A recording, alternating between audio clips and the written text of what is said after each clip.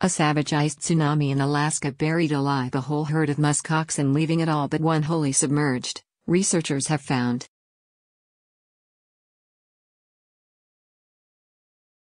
With blizzards raging at between 60 to 100 miles per hour, 128 to 160 kilometers per hour, the pack of more than 50 were buried alive, leaving only a few tufts of hair poking out.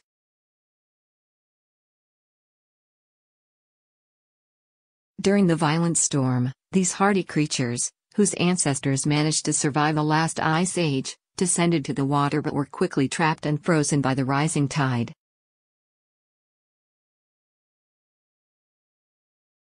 Scroll down for video.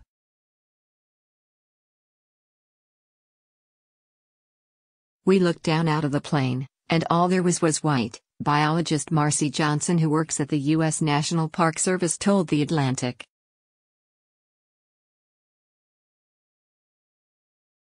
It was just ice. There was normally a group of 50-plus black dots, she said, talking about a lagoon area at the northern coast of the Bering Land Bridge.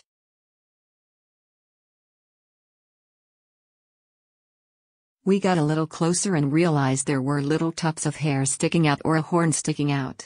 We were looking at 52 on the ground that had been trapped in the ice.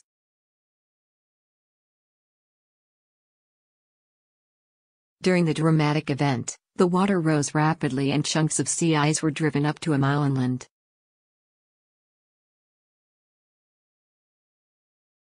Accompanied by a fusion of shattered shore ice with plates up to 50 centimeters, 1.6 feet, thick and 5 meters, 15 feet, long, the tidal surge trapped at least 52 animals, researchers wrote in their paper published in Scientific Reports.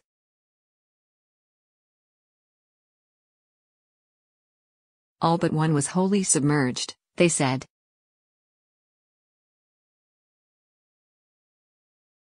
Known as an Ivu or Ivunik in Inupiaq, the language of indigenous northern coastal Alaskans, these wind-driven polar ice override surges pile ice to 4 meters, 13 feet, high.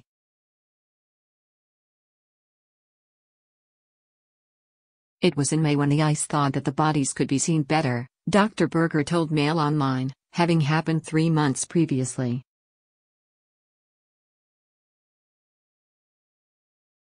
Despite their name, these creatures are in fact more closely related to wild sheep and mountain goats than cattle.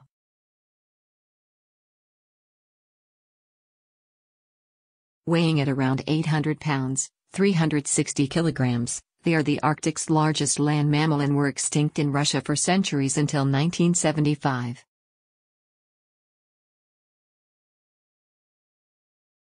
Our results illustrate how once unusual, but increasingly frequent Arctic weather events affect some cold-adapted mammals, researchers wrote.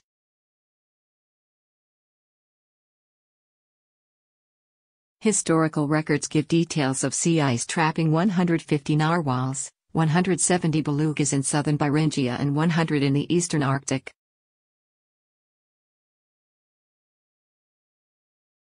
Researchers also believe climate change could be harming musk oxen young.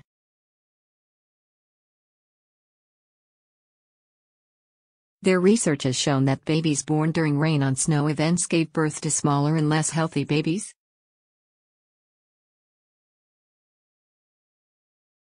When rain on snow events occur, then basically, a muskox mother doesn't have access to her salad bowl for a long period of time because it's frozen, Joel Berger from Colorado State University told The Atlantic.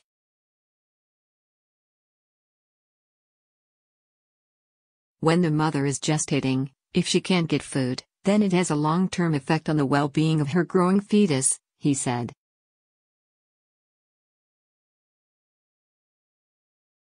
Think about an undernourished kid. If you're born small, then you may be impacted for most of your life.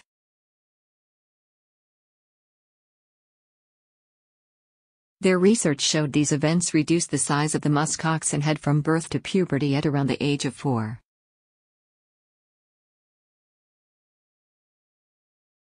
In the Canadian Arctic, these rain-on-snow events have become 3 times more common in recent years.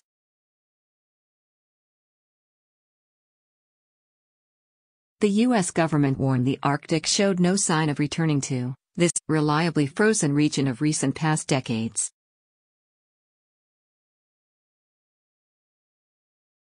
Although the ice tsunami was not necessarily caused by climate change, researchers believe it was an unusual event.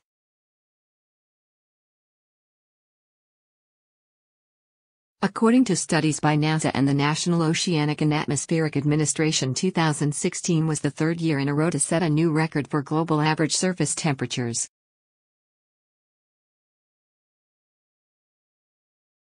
Warming patterns are most extreme in the polar regions, particularly in the Arctic, said Dr. Berger, writing for The Conversation.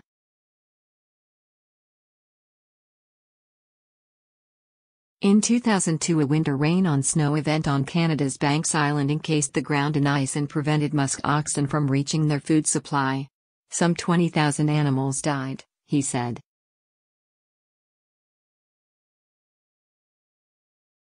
Dr. Berger notes that although we know a lot about enormous changes in the polar environments, we know less about how these changes are affecting individual populations.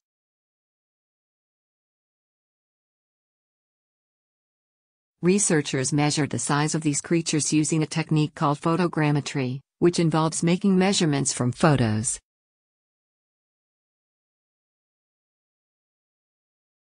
They take a number of photos at known distances and angles and used shots to develop algorithms and estimate their size.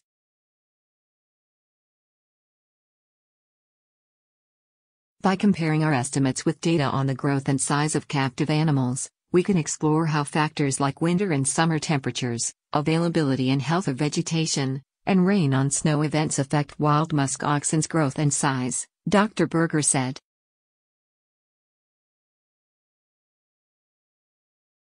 Cold-adapted species have figured out how to survive across thousands of generations.